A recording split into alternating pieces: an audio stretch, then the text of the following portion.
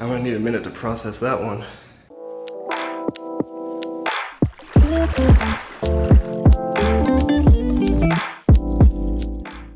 Well guys, I just got back from my first sensory deprivation experience and I loved it. I can't wait to talk to you guys about it.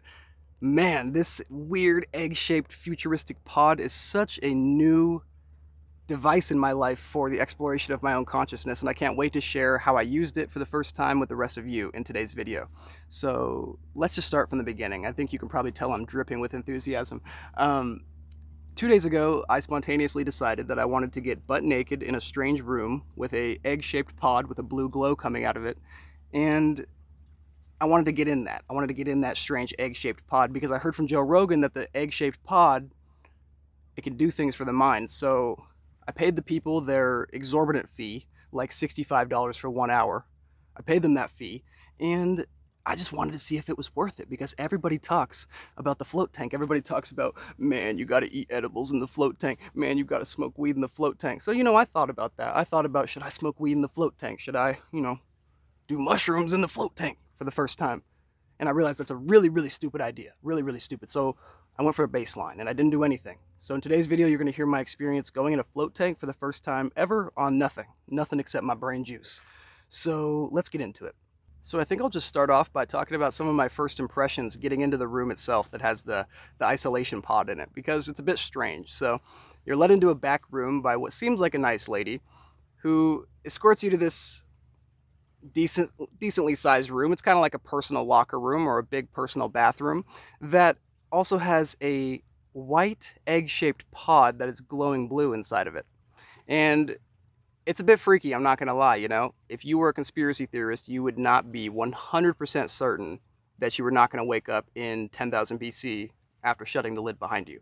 But I took her word for it that this was not a time travel device, this was actually just an isolation tank, and I did what she said. So I'm living in the future, I hop in the shower, I'm butt naked, and I'm looking out at the blue sea in front of me, the blue ambiance. But I get in, and the water is fine, it's exactly skin temperature, so you barely even feel it, and it's very the word we would use in chemistry is viscous, like it's very thick and it would be hard to stir.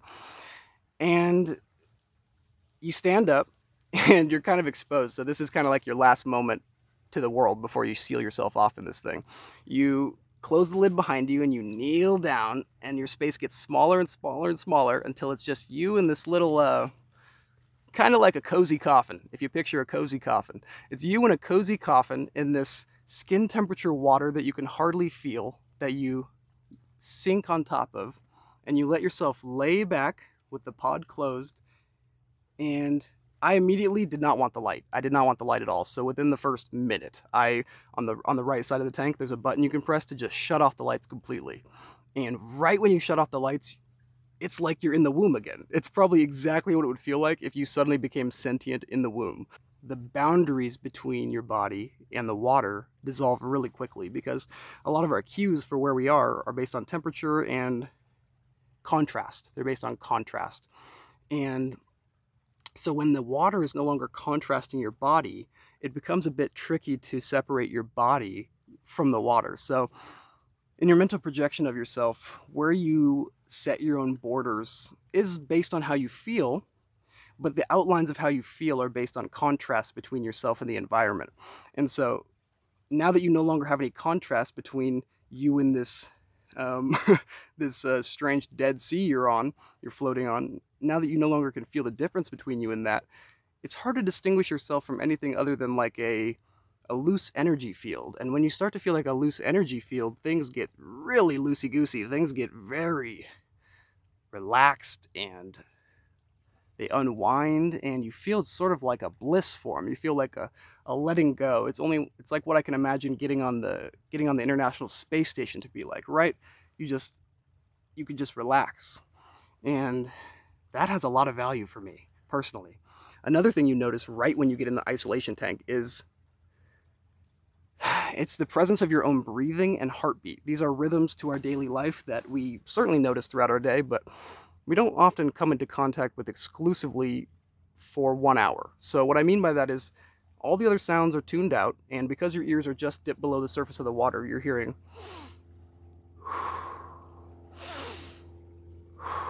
and you're hearing thud, thud, thud, thud. All I heard guiding me through my experience the whole time was my heart beating and my breath. And your heart beating and your breath are two great areas of focus in any meditation practice. And so it's kind of like a free gift during the isolation tank experience because your mind can just begin to drift off. The next thing that I started to do after honing in on the rhythm of my breathing and my heart was experiment with different, almost like yoga-esque postures. One cool thing I didn't expect from the isolation tank was all the different ways that you can lay. I mean, you could lay in a complete X, or you could lay with your arms above your head, or you could lay with them on your side. I experimented with all different types of laying, and I found power in a lot of different poses. For example, laying like a giant X with your palms outward feels great, you know? I mean, I'm not much of a swimmer in pools, but it probably would feel pretty good in a pool too. But when you're in a medium that has no worries about floating whatsoever, because you could just, kind of go ragdoll mode, there's a looseness introduced to the experience, and you can see in my face, I'm almost trying to like rekindle what the experience was like because it's so alleviating, I mean, we live on a planet with a shit ton of gravity.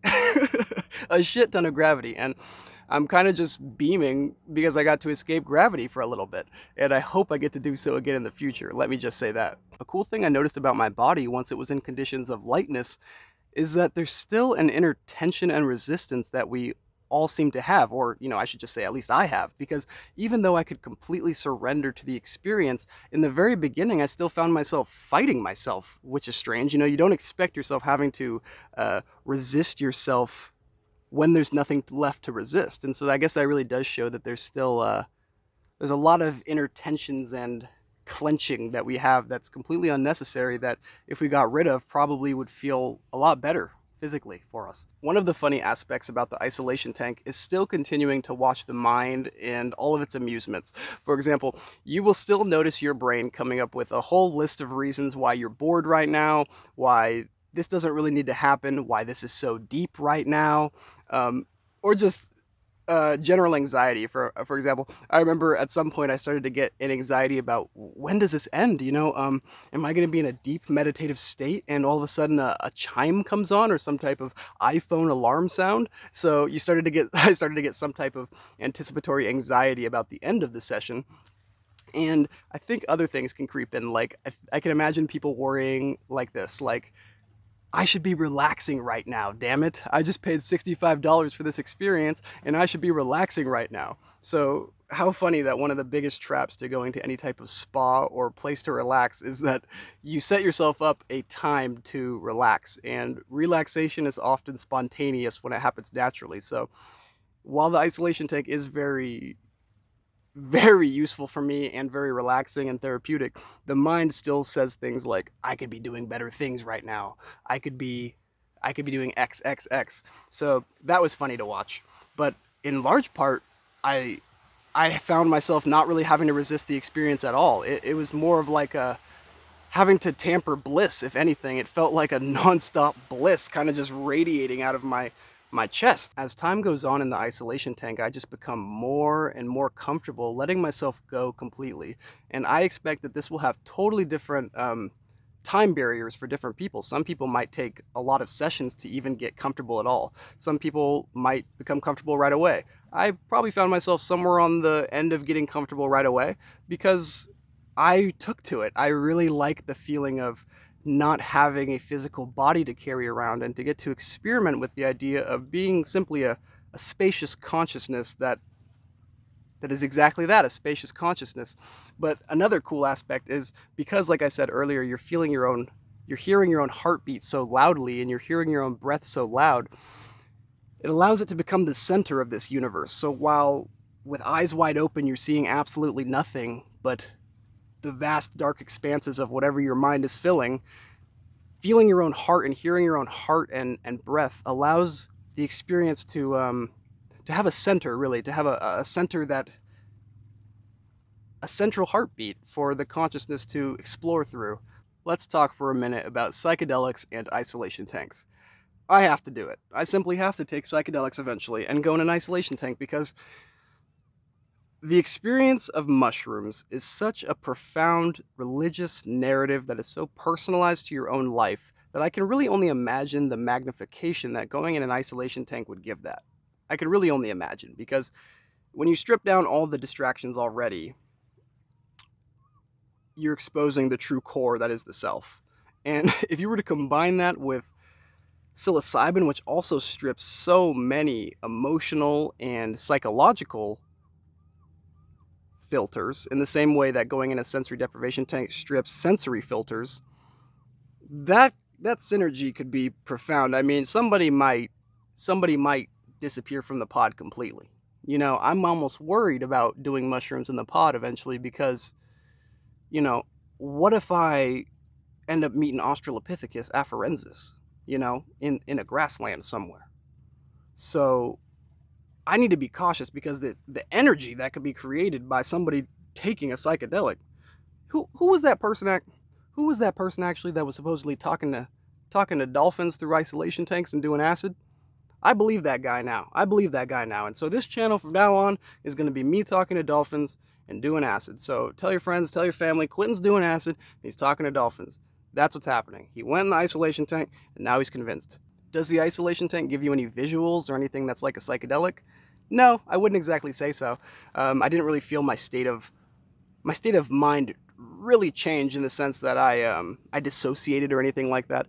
I always knew in the back of my head where exactly I was, but it's almost like by removing a lot of the bullshit that we see in our daily life, I could sort of just be a little consciousness floating around a vat. I kind of imagine that's probably what it feels like to be a robo-brain in Fallout, if you've ever played the video game Fallout. Being in an isolation tank is probably what it feels like to be that little brain in the glass. Another weird thing about being in an isolation tank is you kind of feel like a damn jellyfish. You kind of feel like, it's like any slight movement of your body, like a little, you know, twist in the hips, kind of makes you you're floating on the surface of this thing, so it can get a bit strange, you know. You feel a bit like a jellyfish, just kind of susceptible to the tide in a way.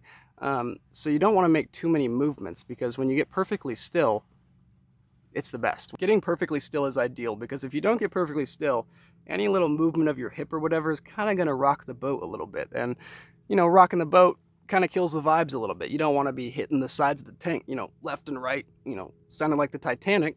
But alas, I had a great time in there, you guys, you know. I really had a great time in there. I loved it. I keep thinking about what a great tool for creativity this thing would be. I mean, you could just go in there and play out all types of scenarios in your head, or artistic ideas. You could play a full movie in your head, really, if you really got to thinking. And that's something I really loved about the isolation tank. I love the duality between having the ability, if you'd like, to project your consciousness into a expansive, boundaryless universe, or to focus more closely on the sound of the breath and the heart and the physical functions. Or you can place your attention along the body, or maybe just what you perceive as the body, as you follow the loose feeling of an energy field from your hand all the way throughout your body. And this, combined with these very, you know, yogic poses, is really nice. I gotta be honest, it's really nice. So laying at some points with my arm above my head, with my neck fully reclined, just fully dipped back in that water. I probably almost got a little bit of salt water in my eyes. Felt divine, man. It's really nice to have something propping you up and being able to just let it all go. And when you let it all go, you're free to really be as you choose, honestly. I mean, if you were a very negative person, you're free to become lost in your own terror thought loops about all the ways that your life is horrible. If you're a blissful person and a happy person, you could spend an hour in complete radiance and love and light just coming from your fingertips and your chest and all of that. It's really how you make of it experience. Overall, throughout most of my experience in the isolation tank, I was in a state of what felt like deep presence. It felt like I was really in the moment, experiencing the moment for what it was, breath by breath, heartbeat by heartbeat, in utter relaxation. And I guess you can put a price on that. I was going to say you can't put a price on that, but I guess it's $65 for 60 minutes. And let me tell you, if I was Jeff Bezos, this would be my morning routine. Wake up, isolation tank. As I spend an hour drifting around this pod like an ape that has become a loose spaghetti energy field, I hear the music. The music that means it's time to get my ass out because I need to make some more money. So I slowly transition myself into actually getting back out of this thing. And that was actually pretty strange. It was almost like a ritualistic experience, and I'm sure that this could be incorporated into a psychedelic ritual because, so this very bass heavy music plays and I sit up slowly. I sit up in the dark and my eyes are wide open and I'm looking around and I see absolutely nothing. And so I'm sitting in this shallow water, a naked mahogany warrior, looking around and seeing nothing, just pure darkness. And then I open the pod lid. I open the pod lid and it's like, I have been reborn. I have come out of the womb and I am a new man. I stepped out of the tank, took a quick video for you guys, and wow, it was like I was a newborn. I was blinking my eyes. I needed a bottle and a nap. I'll tell you that. You need a bottle and a nap after your first sensory deprivation tank experience. When I got out of that damn pod, I felt brand spanking new. I felt like a new man. I felt like someone just purchased me on the market for $333. That's not all that much, is it? But I felt like I was a valuable individual. I felt like I was floating roughly 4 to 5 inches off the ground and eventually only about 2 inches off the ground. But for the next several hours, I felt like I was floating. I felt... You know when Naruto does the... I could have done 3 of those, maybe? Like 3 good ones, probably. So just know if you have any type of spiritual powers or your chakras are overloaded already or you're too powerful of a spiritual person, don't go in an isolation tank because it kind of just recharges your spirit meter, your mana. Yeah, your mana. But enough rambling, enough hearing about my strange adventures in the egg-shaped device from the future. That was my sensory deprivation tank experience for the first time. I hope you enjoyed me sharing it with the rest of you. If you like this video, please like it and subscribe or check out the rest of my videos. I really enjoyed making this video, and I'll see you guys next time.